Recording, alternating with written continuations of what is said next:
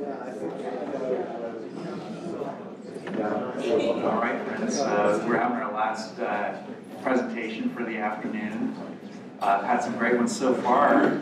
Everybody having a good time?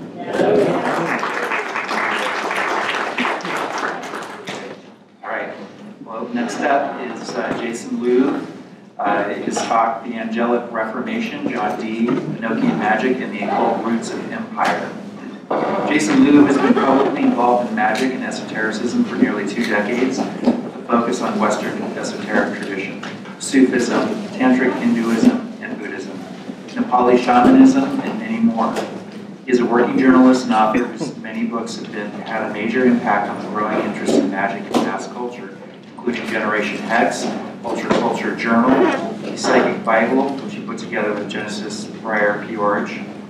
He also teaches at magick.me, his online portal to learning the structured theory and practice of chaos magic. Counterculture, publishing legend, Are You Serious? Calls Jason, quote, one of humanity's best mutant scouts on the frontiers of human experience. Over the last several years, he's been immersed in the study of John Dee and Enochian Magick, which he will be presenting now. Thank you.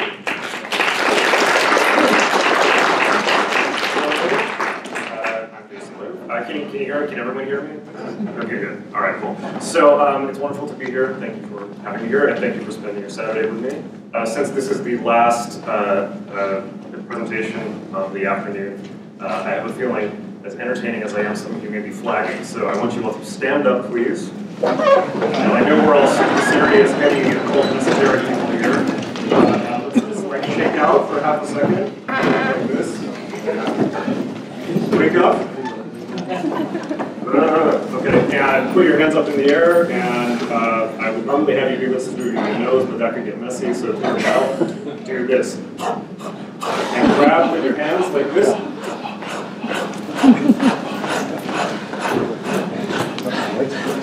All right, let's talk about Elizabethan history. Are you excited? Yeah. Okay, so my presentation is about John Dee, who I know I'm sure all of you are familiar with. He is the originator of what is commonly known, but what he did not call Enochian Magick, which itself is really the undercurrent of the entire Western esoteric tradition. He is known as, he's kind of remembered as this strange guy, but I've been obsessed with him for 10 years, but particularly about 2 years ago, I started working on I worked on an article and a short ebook about Dee. And the John Dee that I discovered is the intellect of this man and the influence of him, not just in magic, but in all fields, is astounding. I can't really think of that many more people that have as deep of an effect on the history of not just Western magic, but the world we live in and the history of the world, and have been completely ignored and buried. Obviously because he was into magic, so he was sidelined for centuries. What I found is that there have been lots of historical and scientific studies of Dee, and none of them will touch magic with a 10-foot pole. So that side of him has been ignored and written out of history. We've got that on one side, and then on the other side we have occult books about Dee and his angelic system. Those, which are, many of them are excellent books, only focus on one aspect of Dee, so they leave out the context that work occurred in. So what I would like to do today is share with you the big picture, and there's no possible way I can cover every single detail of this. It's massive, so I may rush in a few places, but bear with me. There is a book coming out from Inner Traditions next year. It will be called The Angelic Reformation, or possibly something else. And that is almost done, and it will contain all the details, so stay tuned for that. Okay. John Dee. So this individual, born in Mortlake in England, which is a suburb southwest of London, at the beginning of the 16th century. He is not a man of means at the beginning. He's born to a family where his father is like a sewer, a gentleman sewer to the court, to the king. but he is brilliant. He's a child prodigy. He is raised, is able to do this complex mathematics in his head at an early age. He's learning Latin and Greek at an early age. There's really only one other person of this period who has that type of intellect, and that's Queen Elizabeth herself, who's also an incredible mind. But he is raised, he's educated by the Catholics at an early age and becomes immersed in Catholic ritual and ritual timings and planetary timings and the mathematics of ritual. So at a very early age, his mind is forming in this matrix of the intersection of mathematics and essentially ceremonial magic, right, or religious ritual.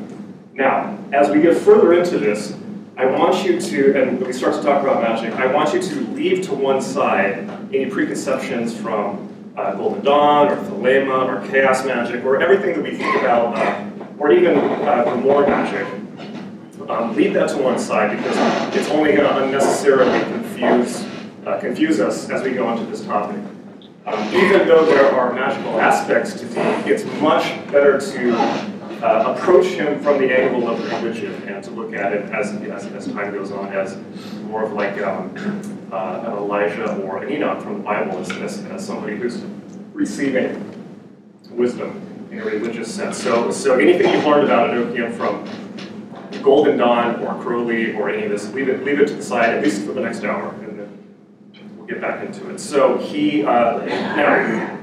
Personally doing my best Henry VIII impression. So the time that Dee is born into is critical. He is born into the only, he's born basically around the time the Reformation begins. Martin Luther has nailed his 95 Theses to the door of the church in Wittenberg. This is an apocalyptic moment in European history. I don't think that as modern people we have any kind of context for not only the ontological, but the eschatological terror that people felt during the Reformation. The Catholic Church, which then was just the church, had essentially controlled all of Europe for over 1,000 years, since the conversion of Rome. And there was one truth. The idea of religion that we have now as it essentially being like a shopping mall, where you can go and try different identities and try different religions and look at the world from different aspects. That does not exist, right? It's the Catholic Church, period, the end. And Luther's rebellion is seen by some as a liberation, but by most as essentially apocalyptic, right? There's only one thing this can be an indicator of, and that's that the world is coming to an end. If people are rebelling against the church, and setting up what is essentially seen as a satanic rebellion against Rome. There's only that is essentially must be a symbol of the end times. Well, the Antichrist must be coming. And in the last speech, Albrecht Dürer was mentioned. I'm sure many have seen his woodcuts, these apocalyptic engravings of angels combating the red dragon or Satan in the skies. These are in every home in England, and this forms people's outlook on the world. What that means is people are a little high-strung. They think that everything could be coming to an end at any given moment, and that is what forms people's underlying view of reality. And obviously, Henry VIII kicks this off by founding the Anglican Church, throwing out Rome and throwing the priests out of Rome and privatizing the churches in England, and essentially declaring himself the head of the Anglican Church. What we have to remember, though, is the Anglican Church is, in theory, Protestant, but really it's just a clone. It's like a GitHub clone of the Catholic Church, but it's with Henry at the top instead of the Pope. But that's really the only difference. The ritual is all the same, the timing is all the same, the theology is all the same. Then you have little splinter groups where like Calvinists or Anabaptists, Methodists, Presbyterians, those are seen as the heretics of the heretics, right? They're like us now, right? They are on the total fringes of society. So, and still persecuted. Now, the other thing that forms, I'm sure some of you, and I apologize if the slide is cut off, but I'm sure some of you have come across this concept before, the Great Chain of Being. This is essentially the scientific outlook, if you will, of the pre-scientific world, instead of our current, you know, can you hear me if I talk from here, by the way? Can you hear me? Okay, cool. Okay, good. So essentially the world is seen as a giant hierarchy, and we inherit this and we take this on as people who are interested in the occult or the esoteric now, because this is essentially this will make sense for us much more than it will for the average person on the street, because this is the view of reality that informs essentially Kabbalistic magic or more magic, where we get these long tables of correspondences and Sephiron and all of that. Basically, God is at the top of the hierarchy of existence. We've got beneath him are angels. Beneath the angels is man, animals, plants, minerals. It's obviously much more complex than this, but essentially everything in the universe is seen as a interlocking hierarchy. It's like when Crowley talks about the vision of the machinery of the universe is attributed to Yesod in 777. That's essentially what one thing he's talking about. This is the Neoplatonic view of the universe, and so without being this gets much more complex. There's many more sub-layers of this, but we'll skip that for now. Now, all of these things are considered to be sublunary. We've probably heard the phrase the sublunary world. To be sublunary, which literally means to be in Malkuth, or the sphere of Earth beneath the moon, is to be fallen. If you're beneath the layer of the moon, you are fallen. You are subjected to the condition of the fall of man. Right? We've left the Garden of Eden. Everything in the universe is corrupt. Why is it corrupt? It's corrupted by original sin. It's corrupted by the ongoing sins of mankind and even of animals. And even angels are subject to sin. Sin, essentially, okay, so if the world is a perfectly ordered system, why does everything fuck up all the time? Why is there madness and tragedy and horror and all of this? The answer is sin. People cause this stuff by their own sin, which is essentially causes chaos or friction within the system. The system is perfect, but our own sinful actions essentially create chaos within it. So we're going to get into Christian territory here. You're going to have to live in a Christian worldview for the next hour, because that's the worldview that Dee lived in. So mankind is in a particularly precarious position, because mankind can commit, mankind has free will and can commit carnal sins, physical sins, which are the domain of animals, and he can also commit sins of the intellect or the spirit. Angels can only commit sins of the intellect and spirit, much like fallen angels, but they can't commit carnal sins because they don't have bodies. Right? So man is in this bizarre intermediary position. If you study Tibetan Buddhism, it is very similar to the position of human beings in the Baba Chakra, or the six-chamber wheel of life. So man must reach up to the angels, who themselves are subject to sin, but angels are the intermediaries between gods and man. So man is constantly striving to communicate with the angels, to be like the angels, to emulate the angels, and to resist his lower carnal nature, right? While also striving not to commit theological or the sins of the mind. So what that means practically is people are talking to angels a lot. There's a lot of angelic magic and scrying, which is the, as I'm sure you know, is the art of seeing spirits in a crystal ball. Very widespread at this time. Scryers, it's not just Dee and Kelly. Scryer is essentially a profession that is very prominent, yet not socially approved. It's kind of like TV sightings or phone sightings now. They're everywhere. Lots of people use them. They're still considered at the bottom of society. So basically the same, right? And so this is what people are trying to do. They're trying to communicate with angels and reconcile themselves with God, knowing that the world and the end of the world is nigh. That's a heavy trip, man. Right? Okay. So this is Dee's worldview with formal Catholicism. At an early age, he goes to the University of Louvain, spelled the same as my last name, in Holland, right in the Low Countries. And he had studied in the UK, but science and math, which were his focus, were not. They were, people were much more interested in humanism, so like the liberal arts and liberal education and literature and humanism, which was essentially the study of the Greek classics. That's what people were interested in. They were not interested in science.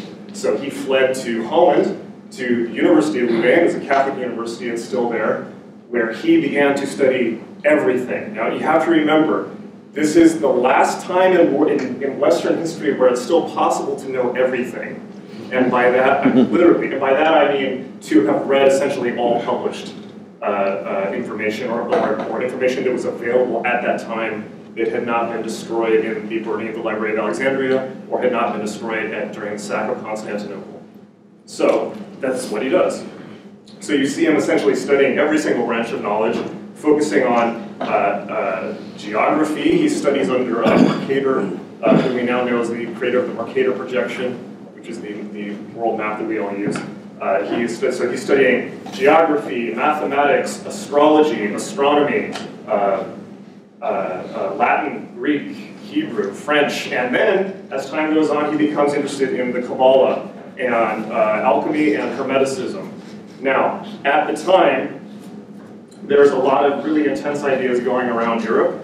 One of them is introduced to him by his mentor, Guillaume Postel, which is the idea that there is an language, that there is a language underlying all languages that was spoken by mankind at the beginning of, but prior to the fall of the Tower of Babel, right? That all languages are a reflection of.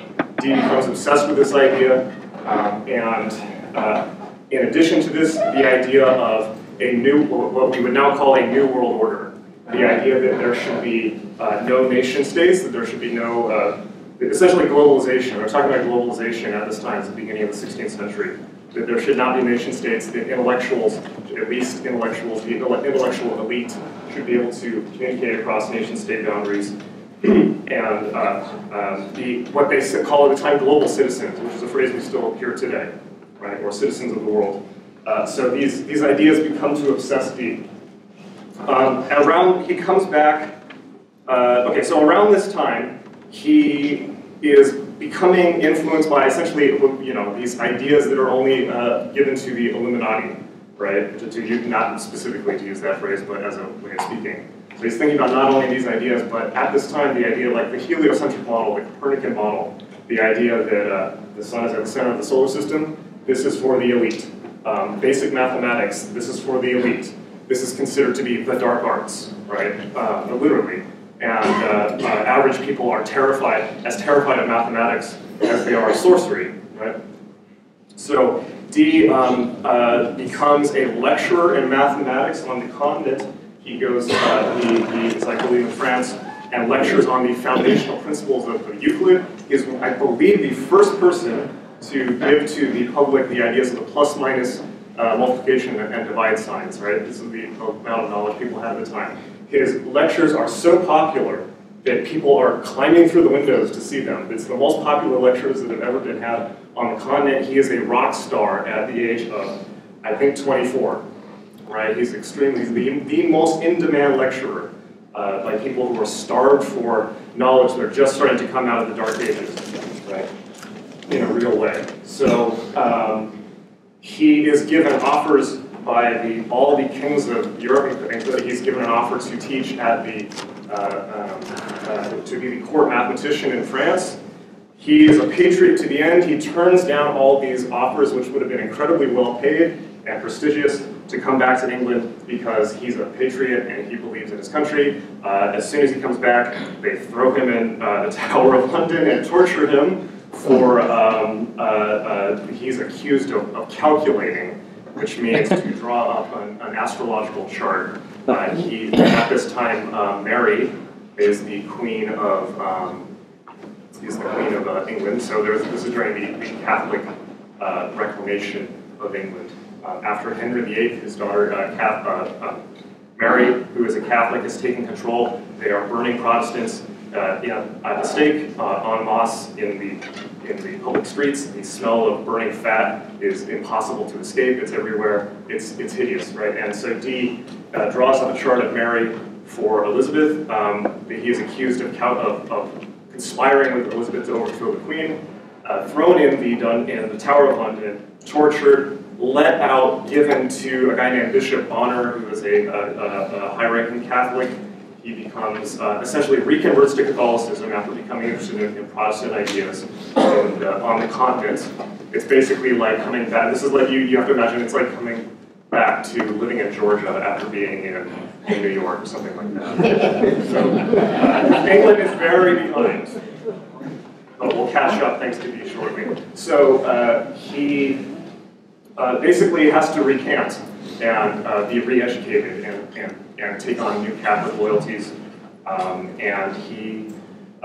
during this time, he's starting to reassemble all the knowledge that he has learned on the continent. He writes a book called the Propagmata Aphoristica, which is a fascinating book. It's a little hard to get, but you can still find it. Where his theory, he begins to establish his theory of magic. And to me, it's fascinating. It is not like anything we recognize as a cult theory today.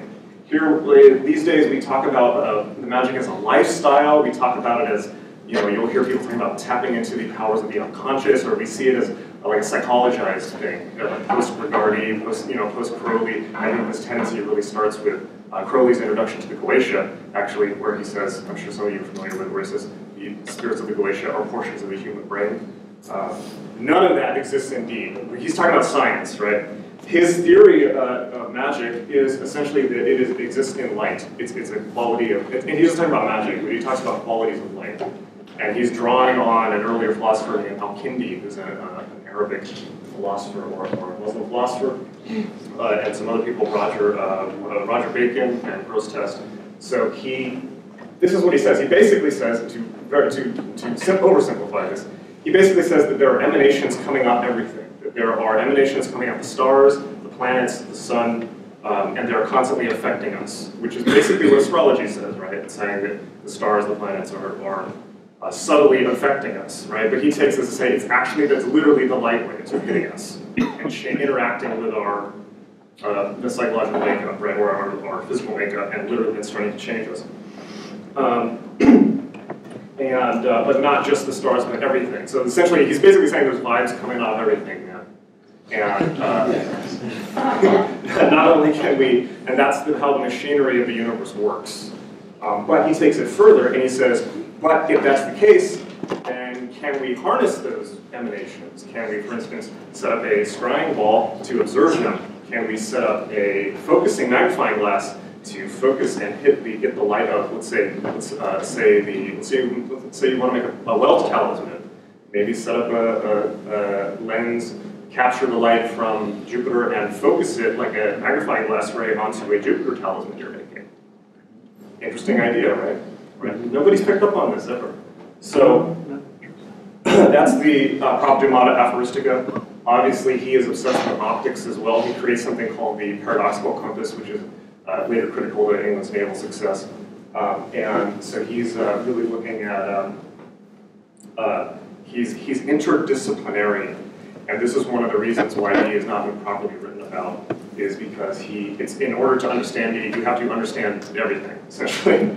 Right? So he's looking at the intersections of astrology, optics, mathematics, and sorcery. Queen Elizabeth comes to power.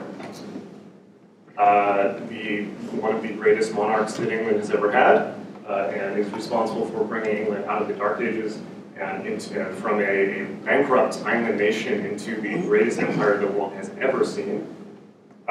She takes power. When she takes power, Dee ascends with her. He becomes her scientific and astrological advisor, although they do not pay him very well, which he's very upset about. It's often thought that, it's easy to, when you get into Dee, see him as some type of mastermind of the British Empire, but in fact he was essentially an underpaid government consultant and was constantly out of work. But he gets this role. Let's see, man, I'm gonna have to speed up because there's so much to cover here. I apologize if I can't get through all of this. It's just, you're gonna have to wait for the book. But the amount of detail in this man's life is astounding. So, so They don't pay him. He's really pissed, even though he's been so loyal to them. Remember, he's come back from Europe and been tortured. But now they don't trust him because he had to recant and be re-educated into Catholicism. So now they say, well, now you're a Catholic, so how can we trust you now? So he's just screwed, right? So, all right, so what does he do? He goes on a secret mission for Sir Francis Walsingham, who was the head of the English Secret Service at this time, which we now know as MI5 and MI6. It's just getting started. Elizabethan intelligence services is still studied today by the CIA and NSA as an early model of intelligence services. They've studied D quite a bit as well. So he goes back to the Netherlands to look for a book called the Steganographia by Trithemius, which I'm sure some of you know as well. This is essentially the real source text of a lot of Western ceremonial magic. It is an early grimoire. This book was copied by Agrippa. Cornelius Agrippa was Trithemius' student. Agrippa got all the tables of correspondences and a lot of also Goetia and angels and all that stuff was in here first. It was then put into Agrippa's 3 books of occult philosophy. From there it goes into Francis Barrett's The Magus, and from there it goes into the Golden Dawn inquiry. So, but Trithemius, who we see here, was a Catholic priest who was really into conjuring spirits. The book purported to allow people to communicate at a distance, where you wrote on a piece of paper the message you wanted to communicate. It was, and you focused on it, and then somebody in another country did the same ritual at the same time and was given the message that way. And it has a whole roster of spirits to conjure, much like the Goetia. This was of such interest to English intelligence that they sent him and paid his way to get this. This was essentially like a technological arms race to get this book and to find it and to search high and low these libraries, because as you can imagine, this work would be of interest for spying. It was also an early book of cryptography. As you can see, you can move things around, and there's a whole system of cryptography. It was only solved in the 1990s by a guy named Jim Reeds at Bell Labs. And as soon as they solved it as cryptography, they said, well, it's not really a magic book, it's a book on cryptography, forget all the occult stuff. As we know, cryptography and magic can coexist. The world is not black and white. And it has been speculated that it's actually a book on magic, disguised as a book on cryptography, disguised as a book on magic. Right, so the whole occult layer underneath that is cryptography. When you break through cryptography, you find the real occult stuff. Why would this be plausible deniability? It's because if the church found it, you could say, sorry, it's a book on cryptography. And if his enemies found it, he could say, sorry, it's a book on magic. All right. Dee goes on from this to write a book called the Hieroglyphic Monad, which some of you probably seen. This is a synthesis of all Hermetic knowledge. And this is actually a picture. I took this at the exhibit in London. So this is a printing of the actual book. If you look at this image, he essentially takes this one image and he says, this is the key of the mysteries. This has everything in it. It's a little hard to do, but it contains every single planetary symbol in one symbol. So you've got the sun, the moon, you can fit, if you turn it upside down, you can get Saturn and Jupiterian signs from it. You can get Venus, Mercury, everything's in there. And he goes on to say this is the key to understanding all of nature. So, yeah. However, he is frustrated because he's now so angry in England that he tries to go back and get patronage with Maximilian, the Holy Roman Emperor, by presenting him with this the hieroglyphic monad. All the emperors of Europe at this time, all the sovereigns of Europe at this time are obsessed with alchemy. It's like the arms race or the tech race of its day, because whoever figures out alchemy first gets infinite money, right? So obviously they're interested in that. but they're not really interested in natural philosophy, which is essentially occult philosophy, or the idea of wisdom, gaining wisdom. They could care less about that. So Dee presents Maximilian with this book and says, hey, this has all the secrets of the universe in it. Maximilian says, can it make me infinite money? And Dee says, no, but it can make you wise. Maximilian says, GTFO.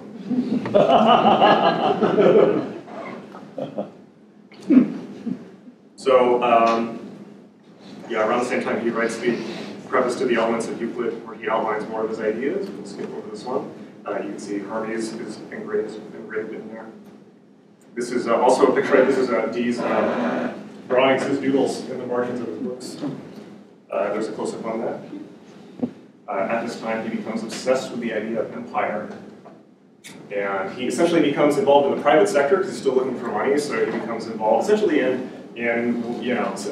navigation startups, right? Where all these private companies like the Muscovy Company are starting up to see who can colonize the New World, or really who can at least not colonize, but who can get money from the New World, who can go find gold, things like that. So he becomes involved in the Muscovy Company, and he becomes obsessed with navigating the Northwest Passage, which is way up there, here through this tiny, the bearings, or not bearings, right, around Baffin into Nova Scotia.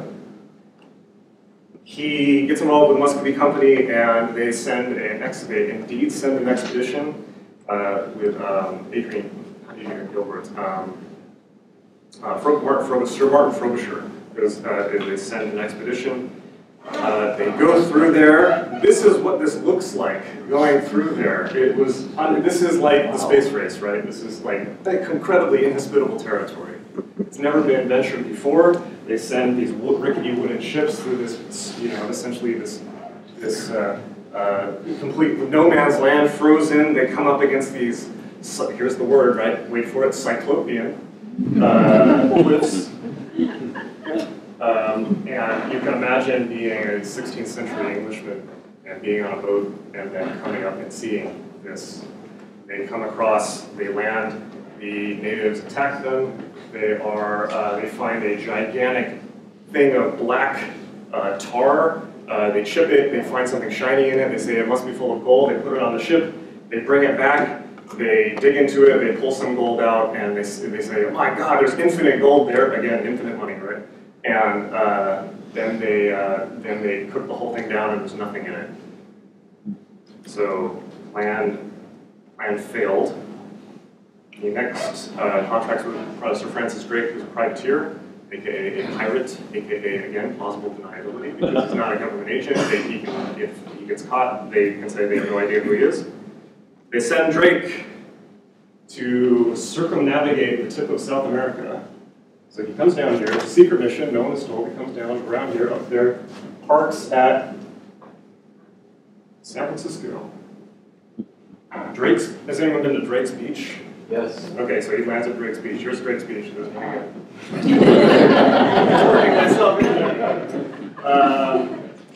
Okay, so he lands here, and he calls it Nova Albion, New England. The title was later recycled when the English decided they would rather not call it San Francisco to colonize there.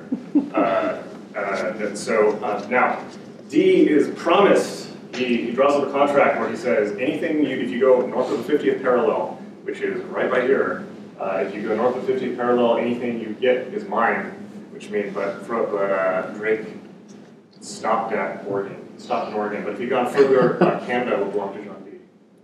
So we could go to Dee-landia over the weekend. He writes a book next called General and Rare Memorials Pertaining to the Perfect Art of Navigation.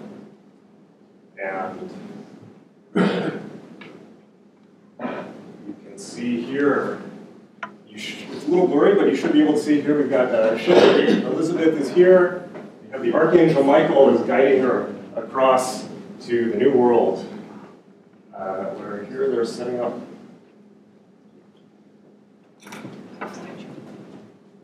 Here's another close-up of the New World part. Dee, after all these experiments, says, you know what, the angels have given me this really, because he's starting to get into control now. He says, Angel Michael has given me a very interesting idea that there should be this thing called a British Empire. He's the first person to coin the phrase. And so that's what happens. The angels, he comes up with this phrase. He writes this book, The General Rare Memorials, and says, there should be an English empire. We should lay claim to North America instead of the Catholic bloc, essentially. And that should be our empire, and that's how we're going to get infinite money, because England is broke. And they laugh him out of court, unfortunately. Sir William Cecil, who was the Secretary of State, says, no, you are a crazy old wizard man. Go. You are insane. Go away. But they take his proposal. They pay him for it by giving him a leg of lamb. Such is the payment for the greatest, again, the greatest empire in world history. And so they laugh him away, but they later take his idea, of course. Now, he goes back to Mortlake, which is, here is a panoramic shot. Here's what I took this on Mortlake. Here's a panoramic shot. This is a couple months ago. This is the River Thames. And his house was here. And at this time, he is introduced to a man named Edward Kelly. So Dee has been auditioning scryers for about a couple years now because he's been getting more interested in the idea of the occult. He is the traditional hardhead, meaning he knows all the correspondences, he knows all the magic, he knows all the memoirs, he can recite this off the top of his head, but he can't see anything, he's not psychic, he's not empathetic, he can't sense subtle forces, and he certainly can't scry. So he's been essentially hiring wandering itinerant psychics and auditioning them to varying degrees of success, i.e. not a whole lot. And so this guy shows up, Edward Kelly. Here's an engraving of him holding Trithemius, as you can see. And by the way, if you've ever tried to engrave anything, you can see how freaking long this would take. All right, so with Kelly, over the next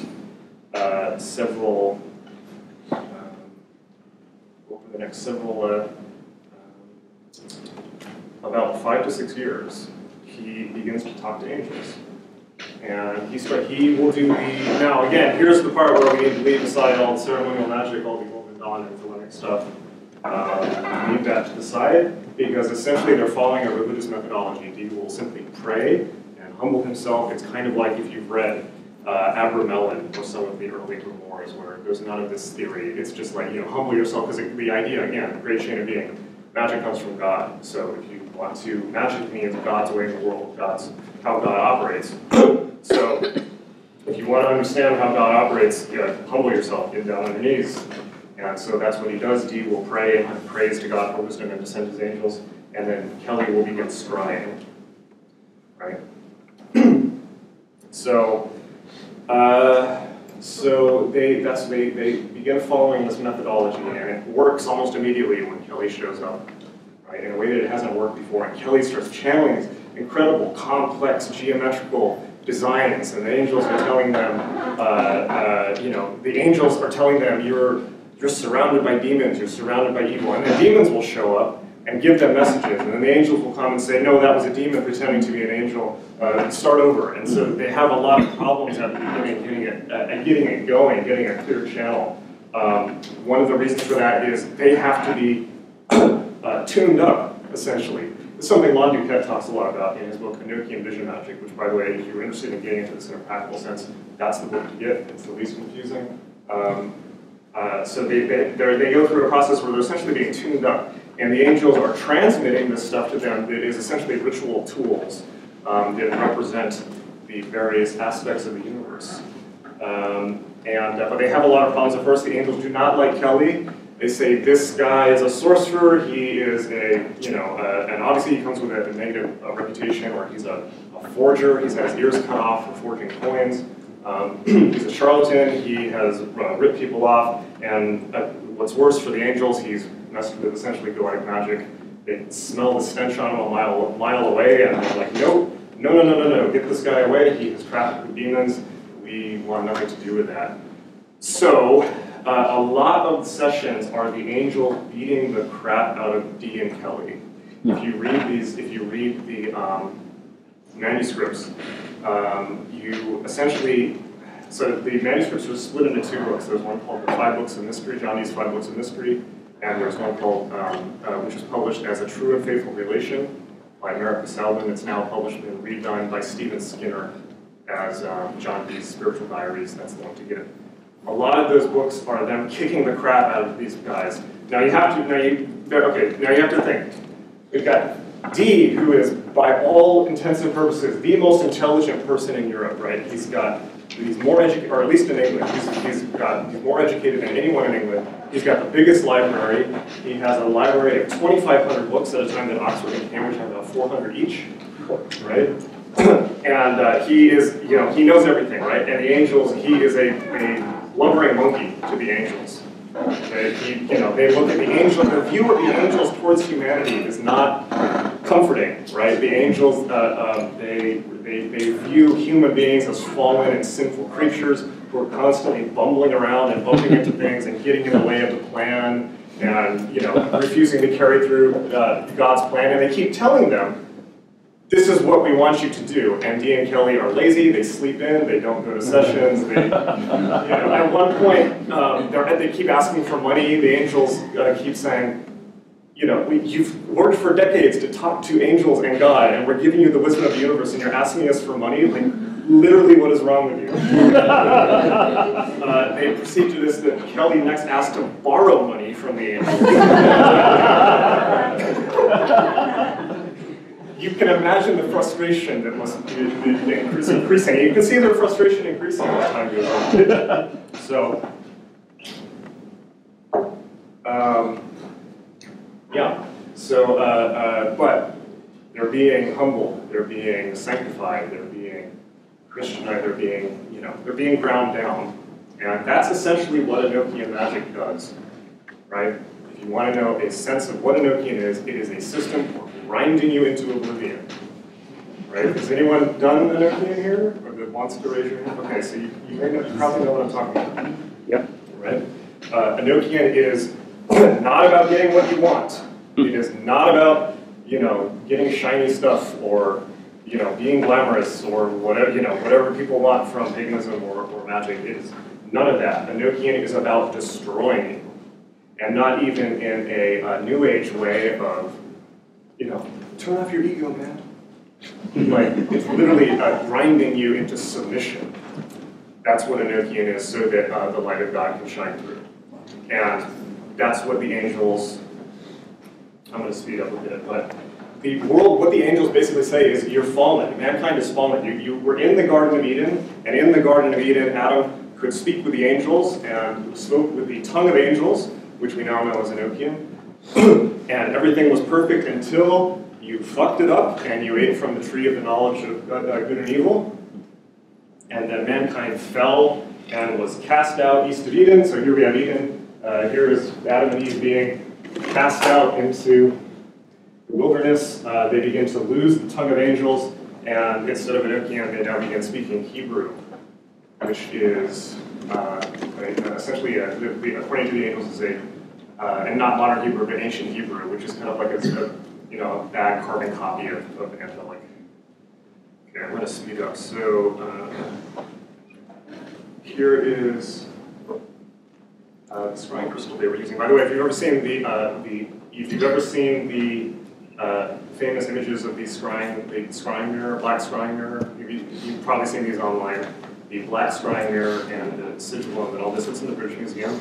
That's not Dee's equipment. That was later from lighter plate scribes. This is the actual crystal they used. It was manifested at the era by the Archangel Uriel. But that's the sigillum is the actual one. So Juan de does a good take on this as well. This is the sigillum day, which I'm sure you've seen. This is the architecture of reality. The 7 planets, this architecture of the reality is manifested by the 7 planets. Here is the Enochian language, which they give them, of course. They essentially give them all the primordial knowledge once they're ground down enough. This is the diagram of the watchtowers. And they say, and now that we've told you all of this, we want you to go to Prague, go to the Emperor, Holy Roman Emperor Rudolph II, tell him he is possessed by demons and that he needs to immediately stop what he's doing and do exactly what we tell him. Because according to the ancient, so again, the angels are not fond of humanity. Their word for humanity is whores. They see humanity as whores. That's what they call humanity. Why? Not in the sexual sense, but in the sense that human beings will focus on literally anything except for God. Right? The attention is poured to Pokemon Go. I don't know. And they are not pleased, and they are not pleased with the Reformation. They say Luther and Calvin have their reward, meaning they are now in eternal torment. They are also not pleased with the Catholic Church. They say that the Catholic Church has fallen, and you need to reconcile yourself to it, but the moral institution has fallen. They say the Holy Roman Empire has fallen, and go and tell Rudolph to get down on his knees and do what we say. They do this. He, again, says, that's quite nice. Can you give me infinite money? Can you do all of me?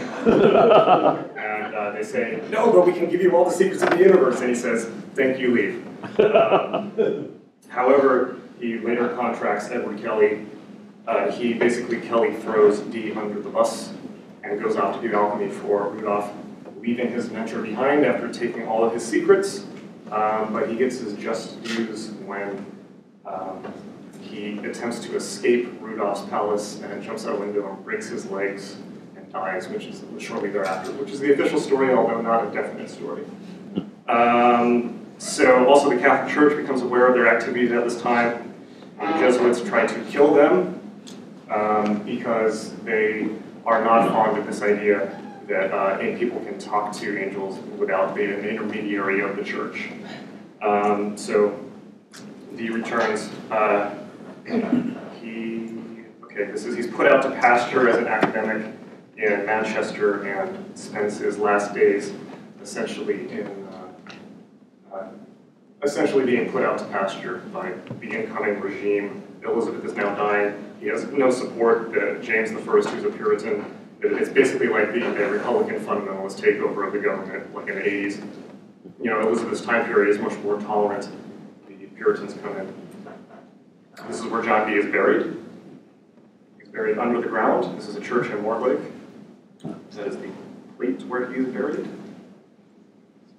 That is his family seal, with red dots. He dies shortly thereafter after most of his children are taken by the plague, very sadly, and his wife, and he essentially loses everything. But at the same time, just like Crowley, they have over-dramatized that. He probably rose to as high of a position as he could given his rank and education. This is the stained glass where he is buried. Now, this is only half of my book. The rest is what happens after. We unfortunately are getting close to the end, so I would love to continue to talk about this. I could talk about this for a week without stopping. It is that complex, but unfortunately we're running out of time. So the implications of this are massive. Obviously, the British Empire we are here by dint of Dee's plan, and many other aspects of the modern world are a direct correlation of his work. But we are unfortunately coming to the end of our time, so I'm going to save this last 5 minutes for questions. Yes? I feel like I read somewhere that angels got into some business with like wife swapping between the two of them. Oh yeah. I'm sorry, how can I leave out the wife swapping? That's the most exciting part.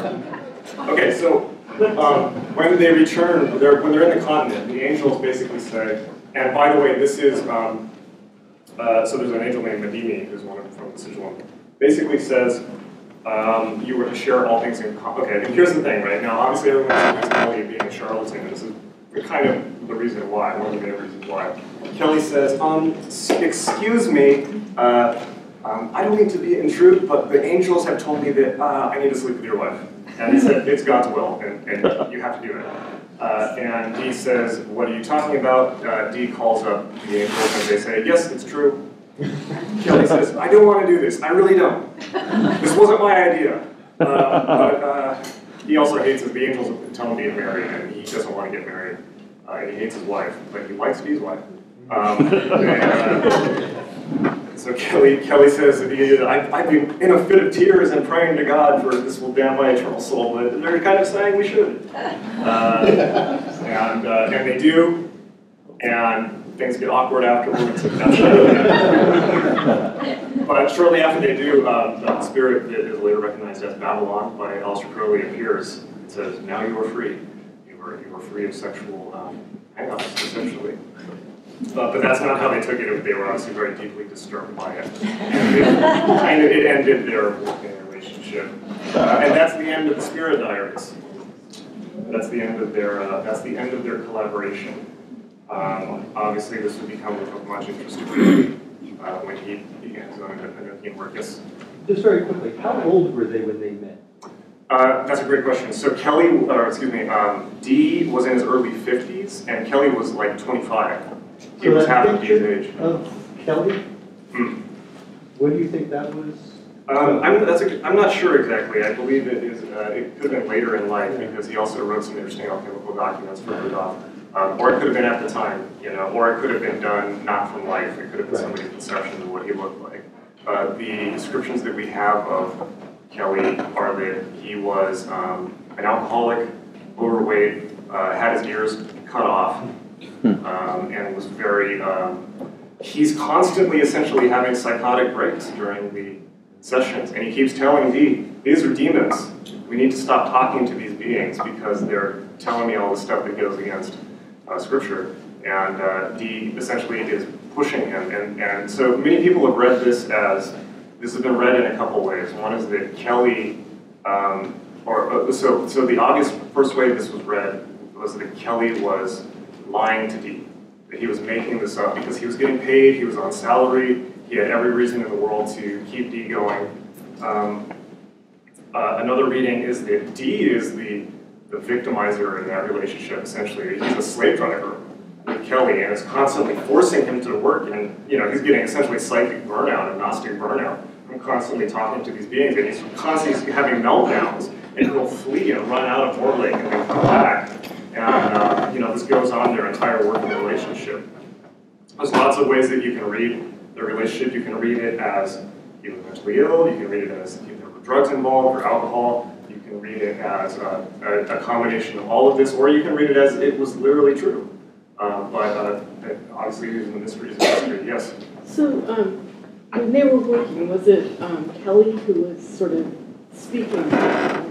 And then you mentioned that the angels were saying that Kelly was a bad person, so was that coming through Kelly himself? Yeah, it was coming through Kelly because basically Kelly was saying, he was looking at the scrying ball and saying what he was seeing and what he was hearing, and he was writing it down. So yes, it was coming through Kelly, surprisingly, right? They weren't really fond of Dee. They didn't really like Dee that much either, mostly because they just thought he was arrogant, right? But they didn't have moral problems with him. Dee was a very devout individual, right? Well, they had serious moral problems with Kelly, but mainly they just get really angry that they keep telling them what to do and then they won't do it. So it's kind of like an irritated parent relationship, or like literally the angels basically see them as animals. They're like, you're like a dog that's disobeying. What's wrong with you? You have to be disciplined. So yeah, I hope that answers your question. It's been the kind of critique or analysis of a Enochian language purely like on a linguistic level. Okay, so there's a linguist named Donald Laycock in the 70s who wrote a book called The Complete Enochian Dictionary, who previously studied, I think, Urdu or Swahili or something, like he'd studied African languages. And he looked at, okay, I may get this wrong, so please double check this, but Crowley says it's a full language with its own syntax and grammar and all of that. Laycock looks at it and he says it's a real language, but it is kind of missing a few components.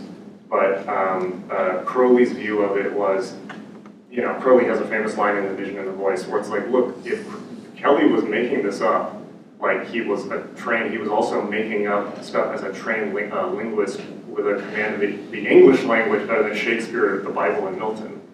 you know, the passages in the, and by the way, if you want to study this stuff, you have to read the original diaries because, you know, the language of those things is, you know, it is sublime. Right? You don't get that from like getting it from or something, or like a modern book on Enochian. You have to read the original material because you don't get a sense of the sonorousness of that, of the angels, and the you know, the beauty, like some of the stuff that comes, you know, they're saying, even like, and Crowley talks about this too, I mean, even the translation of some of the calls, where they're saying like, you know, like the wings of the winds, I'm going to get it wrong, but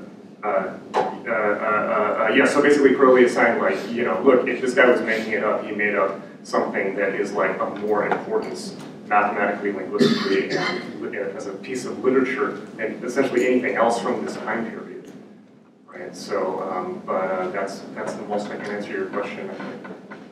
Yes? Well, when he taught Euclid's geometry in Paris, that upset the real estate developers there. Did that, what's up? I think that was from French, from his book. I'll have to go back and look. Yeah, and so I was wondering, did his later persecutions coming from spilling the beans on how realtors develop property because they measured everything by perimeter, and if you keep dividing the square smaller, you get bigger perimeters, and thus charging more money for less property. Huh. I will have to go back and look at your French. I don't remember that. That's fascinating. I will look. More questions? Okay. I would love to keep talking, but we're at time. So thank you very much.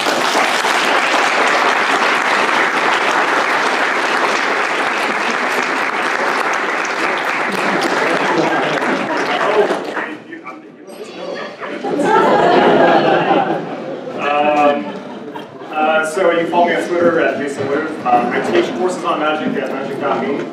Everything is there. If you want to learn any, you know, chaos magic, Western magic, Eastern magic, I offer courses there. So please check that out. Thank you. Have a good night. We'll see you.